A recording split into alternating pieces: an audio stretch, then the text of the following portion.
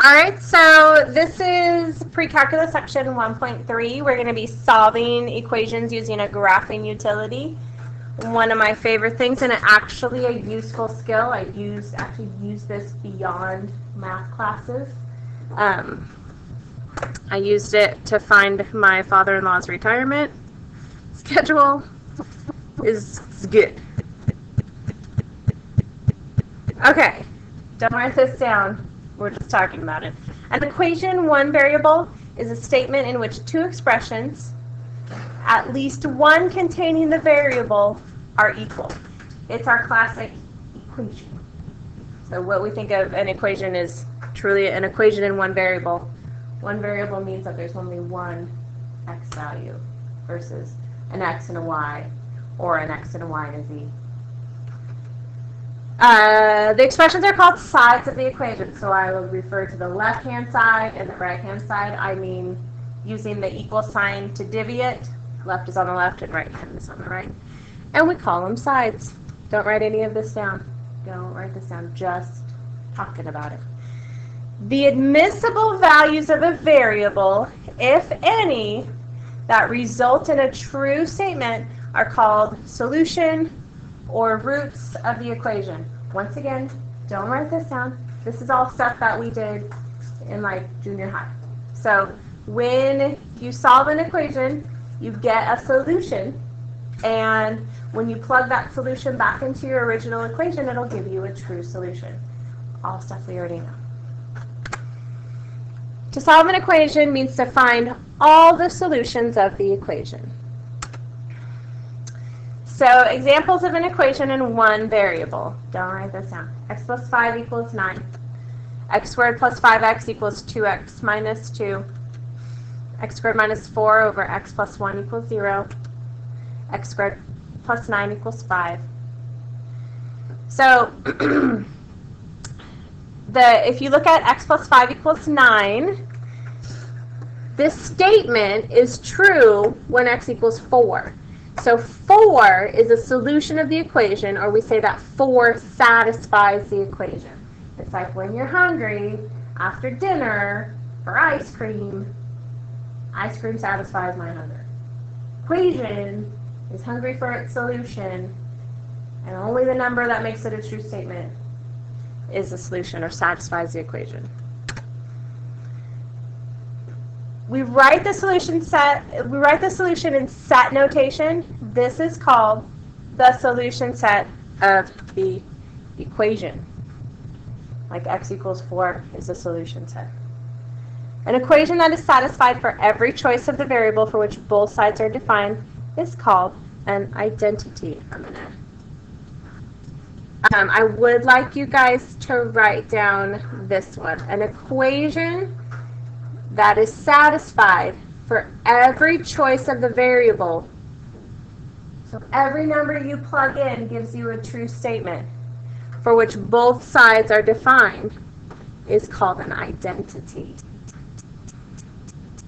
So this sentence right here. So for an example, x plus 1 equals x plus 1 is an identity, because it's the same on the left or the right. No matter what we plugged in for x, it would give us a true statement. All right, we're doing it now. Learning objective. Solving equations using a graphing utility. Easy process. So write this equation down.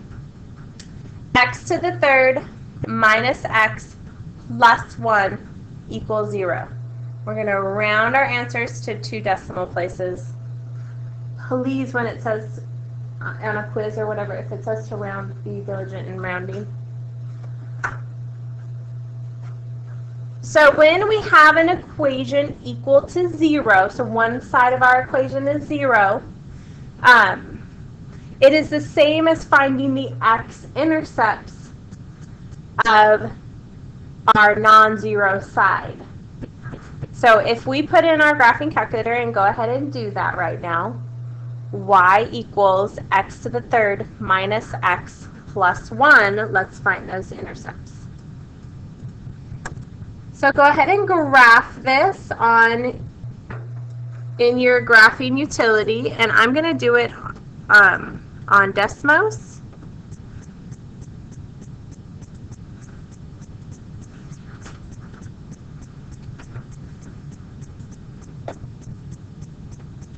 So y equals x to the third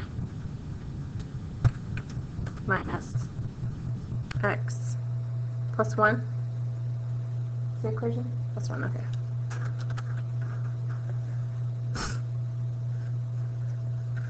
All right, so let's double check that. Minus x plus 1. All right, so x-intercepts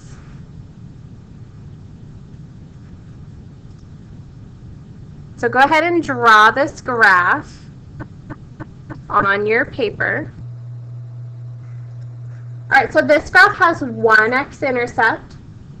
Its x-intercept is at negative 1.325.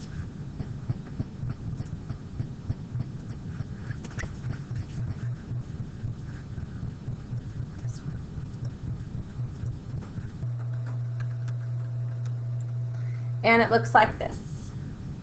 So go ahead and sketch this graph on your paper. There appears to be one x-intercept between negative 2 and negative 1. And there is. I agree. So you can use the 0 or root feature of your graphing utility on my on Desmos. I just clicked it. But if you use the 0 or root feature on your graphing utility, you can actually find the exact value versus just guesstimating. And we get that x is equal to negative 1.32 rounded to 2 decimal places.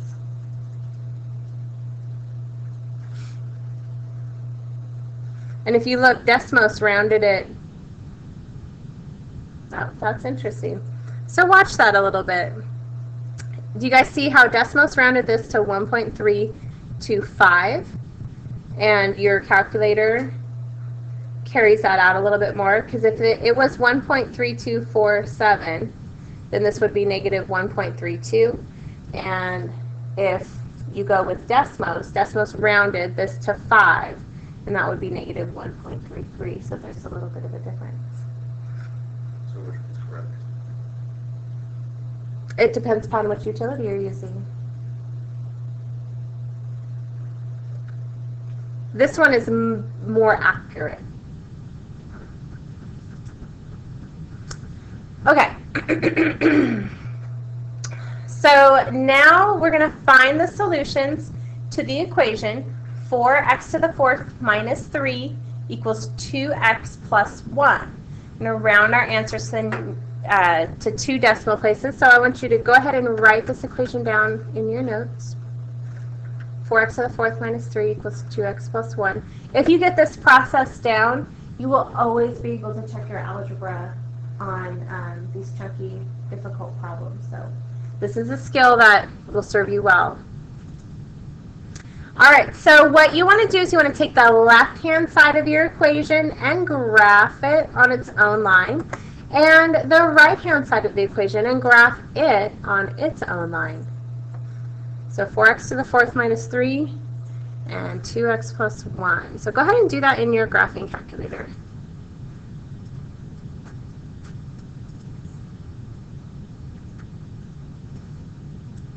It's 3.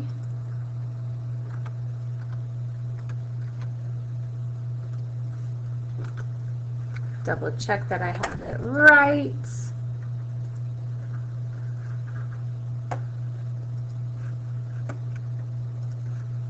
Uh, 4x to the 4th minus 3 and 2x plus 1.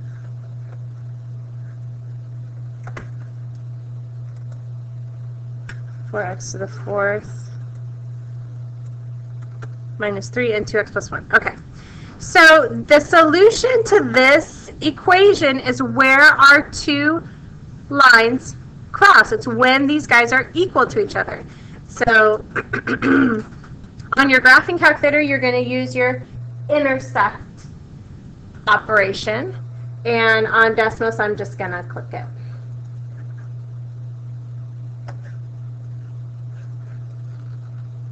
So it's where these two intersect.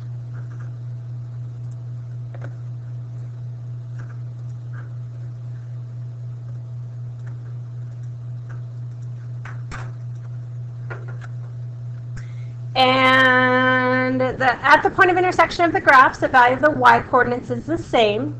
So the x-coordinate at the point of intersection is a solution to the equation. So right here and right here.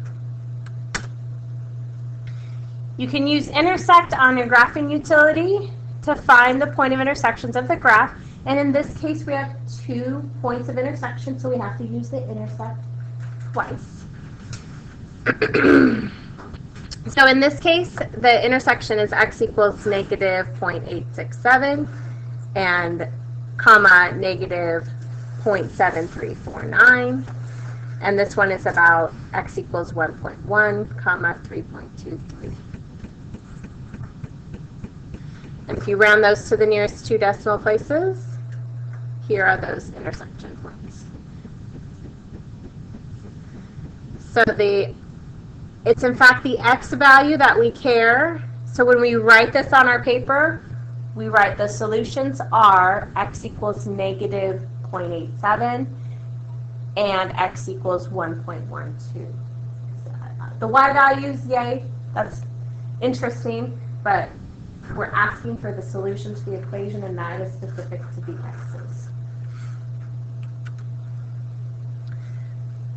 All right, so to summarize, steps for approximating solution using 0 or roots. We write the equation as whatever equals 0 and then graph the non-zero side of the equation.